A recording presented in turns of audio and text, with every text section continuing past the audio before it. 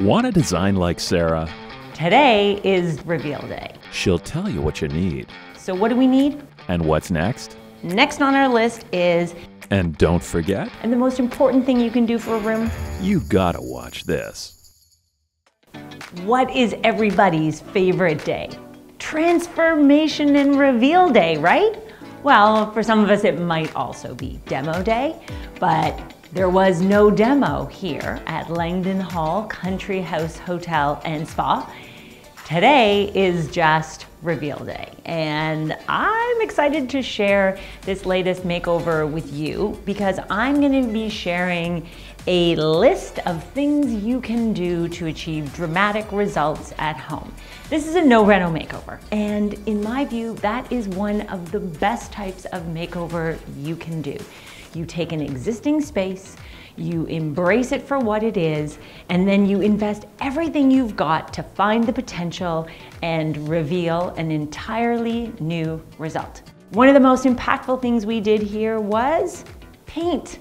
You know how much I love paint. You know I am always singing the praises of paint, and that is nowhere more impactful than right here today in this moment. Well, honestly, I think it's always that impactful. I think paint is that impactful thing in every single room, and it's a game changer. So we started with a room that was a bit drab, a bit tired, and what it really needed was an infusion of energy. I feel energized just being in this room now that it's done. That could be partly the excitement of the fact that it is done, but it's also the transformation that happens when you add color. And if you're thinking about how do I do that? How do I achieve that? What I want you to think about is, how do you want the room to feel? What is it that this room is about? And from the beginning, you will remember, if you've been watching this process evolve, you know that this was about achieving the feeling of a conservatory. So this was designed as a place where you could come for high tea, enjoy the afternoon sunshine, sit on wicker furniture. And so what I wanted to do was look outside, to bring the outside in, and to make it feel leafy and green all the time. Because you might be thinking right now, Sarah, there's nothing leafy and green outside, it's winter. I know, it's winter outside, but here's the magical trick of decorating. Inside, I can feel like I am in a true garden room. How did we do that? Because it's all about the color. Green is the order of the day. Have you noticed? I'm dressed in green too. So first we started with a color for the walls. Then what I wanted to do was put a half tint of that same color on the ceiling. If you're thinking about employing this trick at home, here's my tip for you. Always try to make sure you have a break in between the walls and ceiling. We've achieved that thanks to the existing trim, and we have beams running through the ceiling. So there's a break between the lighter half tint that's on the ceiling and the full tint of the color that's on the walls that highlights it and makes you realize that these are in fact two different intensities. That's how you get maximum impact from your paint. So there's a good tip to follow. How else do you achieve a dramatic result? Furniture. Furniture is key to any transformation, but we were on a budget here. And in my view, budget is never a dirty word. It's always something you need to embrace. You need to acknowledge it, you need to embrace it, you need to accept the challenge, and then you need to go for it. So you know what we did? We had so much fun shopping online. We went vintage treasure hunting, and we found all sorts of awesome finds. We needed to have maximum seating in here because this is a hotel. So we found 3 different sets of rattan furniture that were for sale, different vendors, slightly different styles, all similar price points. You're thinking, Sarah, how do you know what goes together? For me, I'm always looking for a linking element. So what you will notice is I didn't mix wicker and rattan. Everything I bought was rattan. So 2 of the sets I found had a very similar profile to the arms, but they had a different back design. That didn't matter to me. Also, you know what didn't matter? They were distinctly different colors. I decided to just ignore that because I figured they'd just be painted and then they'd be unified and they would live happily ever after together in the same room. Then I found another set of 6 chairs. Now, while this didn't have the same arm style, the linking element in this set of 6 chairs was that it had a square pattern on the back that mimicked the same square pattern that was on one of the other sets of chairs that would end up being painted. Are you following along?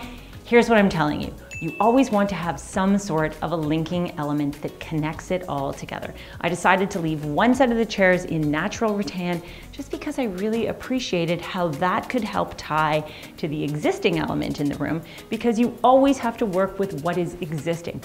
What is existing in this room is the natural light oak floors. There was no way we were going to be changing these. This was a quick makeover, lickety-split, to transform this space into something fresh and new. And you always know that I need there to be a linking element. These natural rattan chairs help make the light oak floor make sense. Make sense to you? Makes sense to me. Okay, that's the story about the rattan. But it can't be all rattan all the time.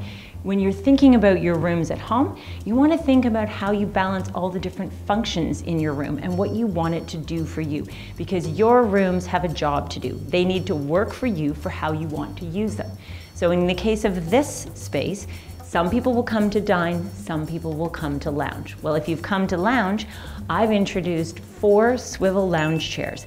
And what's great about these is that they are cozy, they are comfy, they are low, they wrap around you in the back so that you can just kind of snuggle right into them, and then they swivel.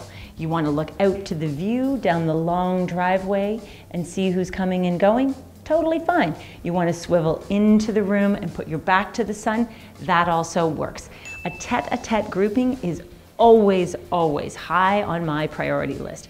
Maybe you've got an awkward space at home and it's long and narrow. How do you set that up? Well, I always think it needs to have a set of different groupings. So don't try and make one big grouping. Try and create unique little areas, little destinations that do slightly different things, and that is how I would encourage you to tackle a big, long space. When it comes to floor coverings, if you've got an awkwardly shaped room, you might be thinking, how am I ever gonna find a rug that is exactly the size I need? Well, you don't have to find one. In this case, we ordered 3 rugs, the same size from the same supplier, and we just lined them up. And what rugs do is they help anchor the different areas and they help define it, they add softness. But here's what I always look to, it brings pattern, it brings color. If you're thinking about where to start in a color scheme, you can start with a piece of patterned fabric, you can start with a fabulous piece of original art, you can start with a rug. Where you get your inspiration doesn't matter to me. I just want you to be mindful of the patterned, colorful elements you're working with to bring them all together.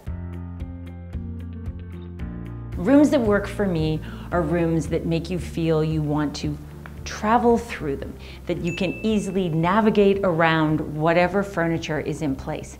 You've heard me say this before, time and time again. I'm not a huge fan of big, blocky pieces of furniture, and you'll see that is evident and in full play here today. Every single seat that we have brought in has a rounded back, gentle curves. What does this do? Well, first of all, it says to you, the guest, come in, sit down, make yourself feel comfortable. But the other key thing is, the reason why I like to use pieces that have that sort of rounded back is because they feel soft when you navigate around them. You're not walking into a sharp, square block. Okay, what else did we do? Oh, lighting. I can't say enough about lighting.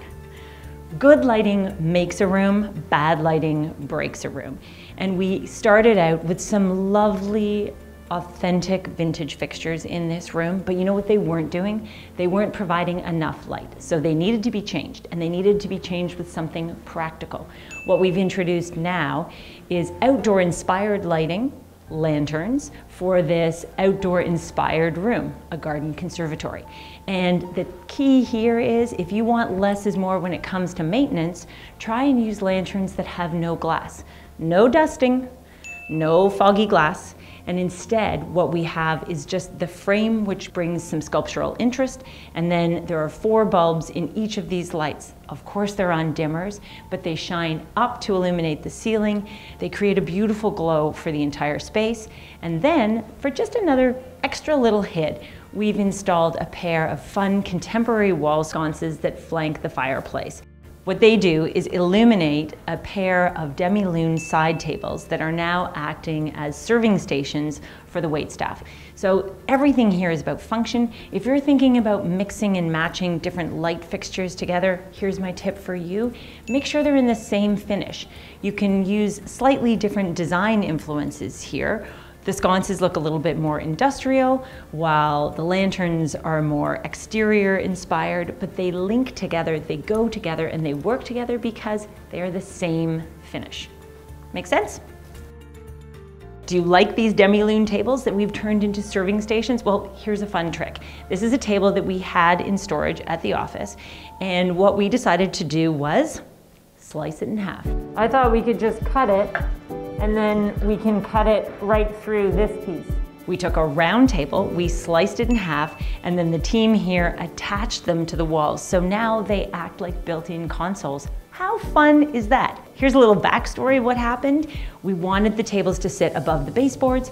There was a little bit of a connection issue. The tables were actually a little short, so the maintenance team here on site at Langdon Hall found a dowel, attached the dowel to the leg, the tables got repainted, the tables are now in place, and who would ever know? This is a DIY delight. Next on our list is think about the character you are trying to create. What did we want to create here? A garden-inspired room, a conservatory. So what do we need? We need plants, and that means we need lots of them. The gardener happened to be off for a couple days, so we got to go in and poke around in the greenhouse, find some gorgeous plants, and now we've put them in simple terracotta pots, and we've jammed them up on this giant mantle. I think more is more. So instead of just one plant, if you want it to feel garden inspired, if you want to feel like a conservatory, bring in lots of plants. Bring in plants that are easy for you to care for, make sure you water them, and if possible, also try and choose plants that tie in to the mood of what you're trying to achieve. I wanted all the plants to feel fresh. We've chosen to go with a number of variations where the leaves are variegated, so they have both white and green, and I'm always drawn to that variation in shade. I really love a variegated plant. We got a pair of orange trees. Look at these. Don't taste these, because these oranges are so bitter. But every year around Christmas, you can usually buy orange trees, and they are fantastic. You have to take care of them, you have to water them often, but let's just talk about the magnificent effect that that zing of color brings to the room, that bit of citrus. Now, if we want to really talk about color and we really want to talk about the finishing touch and the most impactful thing and the most important thing you can do for a room, add some art. That's where the color comes in. So the funny thing is, this was a finishing touch. Sometimes you've seen me pick the artwork first and then design an entire room around it. Well, I happen to know an artist whose work I am a huge fan of. Oh my gosh. And her name is Grace. And she came in today, on the last day, on the finishing day, and she brought me 3 paintings.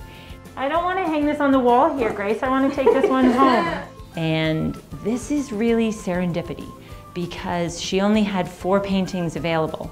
And I said, okay, bring me these 3 paintings. And these 3 paintings are now hanging on the walls, and they look super amazing. Oh, wow. They bring the room to life. So whatever your taste preferences are, whatever your color preferences are, just never forget the high impact, dramatic results, and the soulful touch that original art brings to your home.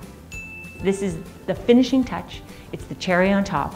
And the amazing thing about it is, because this is a hotel, these pieces are on display as though it's a gallery, and they're all available for purchase. So if someone buys them, they'll be replaced by something else. And I think so much of what I do when I think about design is design and creativity is an evolution, and it can always change. So I think it's fun to think about how this will change and how this will evolve as the art changes and moves into other people's homes. That's the list of my tips, my ideas, and how I transformed this conservatory space here at Langdon Hall Country House Hotel. Want to see more? You can head to my website and check out the makeover articles. You'll find sources for everything we've used, or you could just come here in person. Have a stay, go to the spa, have a meal, check it out. Make sure you let me know in the comments below what you think.